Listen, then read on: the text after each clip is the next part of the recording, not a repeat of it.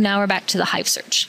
This is our primary interdisciplinary search. It searches our catalog, it searches most of our databases, and it even has some online things as well. It searches databases that we subscribe to as well as databases that we don't, so you'll find a lot of abstracts and citations in here, but it also has a link for interlibrary loan forms directly in the system, so you don't have to go outside of it to find that information. Let's say that I want to do a search for financial statements. You can tell it to search for keyword, title, or author. I'm going to leave it at keyword. You can also tell it that you want full text or peer-reviewed. I'm going to leave that blank, and I'll show you in a minute. And you can choose a specific search profile. You guys might be interested in business and economics. I'm going to leave it at the much broader main SPSU Hive search so we can make some comparisons. When it pulls up financial statements, you'll see it has 461,641 results. That's quite a bit of information. But check out here where it says the different subjects. There's subjects accounting, subjects fraud, financial statements. Let's play around with that a little bit. If you click on advanced search, I can go up here. I can change this so that it's a subject term. I can add the word fraud to be another subject term. So we went from 461,000 odd. And when I change those terms, now we're down to 2,672. I know your professor is going to be wanting scholarly peer-reviewed journals. You're probably going to be wanting full text. When I make those adjustments, we're down to 794. Let's say that you're doing your research early and you've got some time to request interlibrary loans for something that we don't have full text for.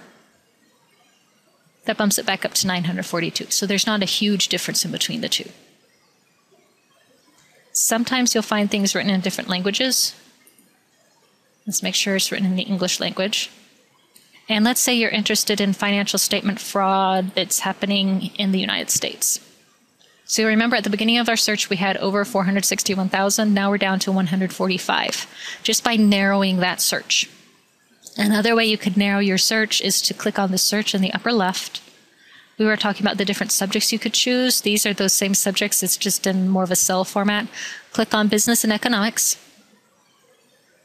and enter that same search. Financial statements.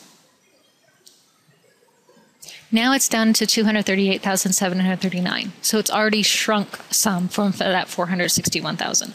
And we can make those same adjustments that we made before. Go back up to advanced search. Make sure financial statements is a subject term. Add the word fraud. Make that a subject term.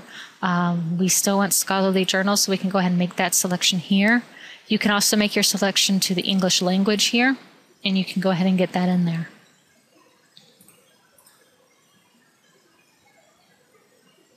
Now we're down to 356. But remember, we had also limited the geographic location to United States. Click on Update. We're down to 97. So that gives you more of a feel for how this database works. You'll find some other options over here on the right. Here's our chat box again. Flickr images. Sometimes Flickr will find stuff. This was too detailed of a search.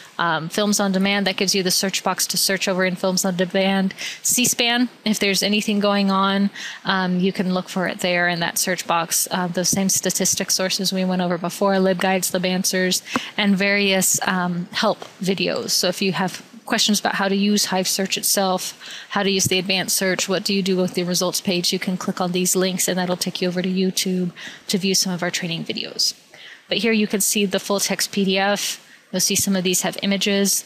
This journal article we don't have in full text, but you'll still see this Find It button. If you click on there, it'll see if any of our other databases have it. It looks like we don't.